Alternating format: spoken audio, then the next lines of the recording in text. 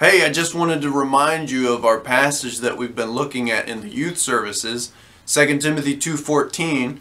And I wanted to also say I'm just excited to be a pastor, the youth director and pastor. I'm glad to be a part of the families of First Baptist Church and their youth. And if there's anything I can do, please let me know.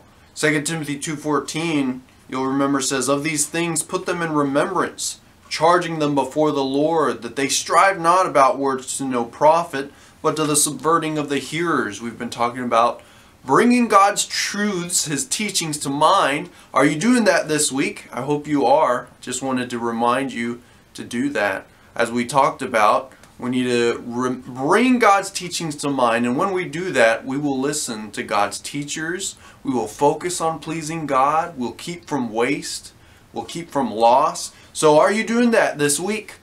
Are you remembering God's teachings about listening to your parents and spiritual leaders? Are you focused on pleasing God? Are you remembering that He is the focus? Are you remembering not to waste your time and life and arguing with silly things in our lives and sin that just wastes our life away? Are you remembering not to lose the relationships that you have with people and with God? A right relationship. I hope you're doing that this week. And I just gotta say before I finish this video that I've really been enjoying being with the youth. I've really been enjoying being a part of First Baptist Church and the ministries. And I just wanted to say, Wednesday I was thinking about the service afterwards, and I said I'm just glad to be a part of First Baptist. I'm glad to be the youth director and be a part of things there. And I hope that you understand that and know that I want to be of any help that I can, of any ministry, and that I'm excited to serve.